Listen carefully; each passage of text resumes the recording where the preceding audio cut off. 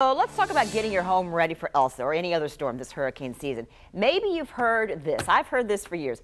Leave some windows open. Is that a great idea or a terrible idea? On your side, Jocelyn Howard verifies for us. There are many well-known claims about how to protect your home from a storm, one being you should open your windows to relieve pressure from your home during a severe storm. Let's verify. Our sources today are the National Weather Service and the Insurance Institute for Business and Home Safety.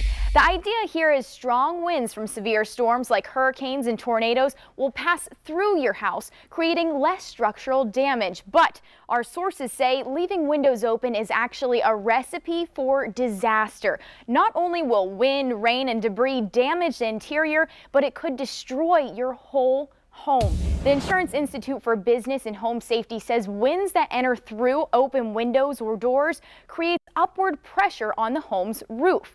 IBHS conducted a test simulating hurricane force winds. On the left, you see a home with an open front door. On the right, all doors and windows are shut. Sure enough, the roof comes off on the left home. For these reasons, we're going to verify this claim as false. Instead, protect your windows by shuttering them or boarding them up. The IBHS also recommends closing the interior doors. They say it can give your roof a fighting chance if windows or doors do break open during a storm. With your Verify, I'm Jocelyn Howard.